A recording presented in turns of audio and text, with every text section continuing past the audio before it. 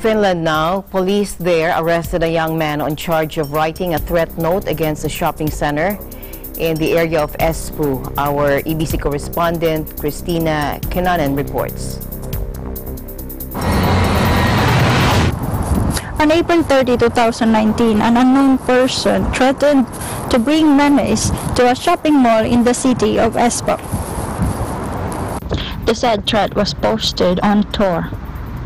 Police were aware about the threat and were on alert. According to Iltalehti, one of the largest newspapers in Finland, the police has in custody a young man that allegedly posted the threat. Residents nearby have shown their concern and sent their message regarding the issue.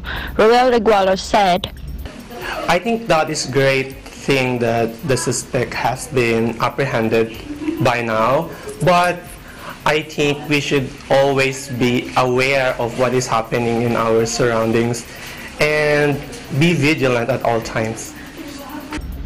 Melanie Stromberg, who recently visited Iso Omena shopping center, stated her feelings via WhatsApp.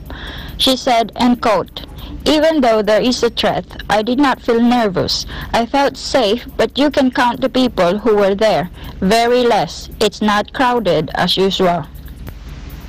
It is business as usual in Iso Omena, but the threat affected the numbers of shoppers in the mall. The said shopping mall is not closed for the public, but the police presence will be felt all throughout the shopping malls in Espoo City. This is Christina Sumawang Kinan reporting from Finland for Eagle News.